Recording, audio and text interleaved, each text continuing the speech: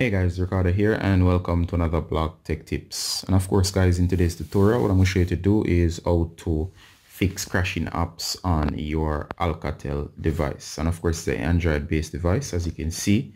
I'll be using this as a general tutorial. Doesn't really matter which Android device, especially if it's Alcatel. Alright, so you can see here it's an Alcatel device, and as I said, I'm going to show you to fix crashing apps. So let's say, for example, the app in question that's crashing, let's say it's Google Chrome, it could be any other app. I'm going to show you what you can do to fix the problem. So go ahead and go into the apps tray, go ahead and locate your settings option.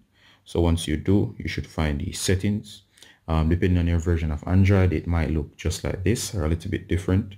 You're going to scroll through the on-screen options and you're going to search for the option that says apps. As you can see here, apps, and we're going to tap on select apps. Once you do, guys, you should be in here. You should see all your apps. Go ahead and go through. And of course, I'm going to use Chrome as the example here. And what you're going to do from here is you're going to go on to Chrome and you're going to select, say this is the app that's crashing.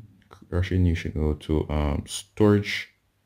And once you're in storage here, guys, you'll see the options here to clear cache as well as manage your space.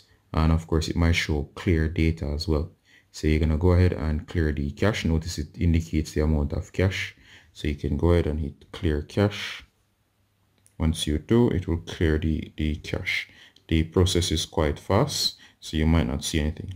And guys, you can also clear data. It might be different on yours. You might see the clear data here. But of course, you can go to manage space in this particular instance. So hit on manage space. Forgive me, this device is a little bit slow. So tap on manage space. So you might see it in here, and notice it does give you the option here to clear data.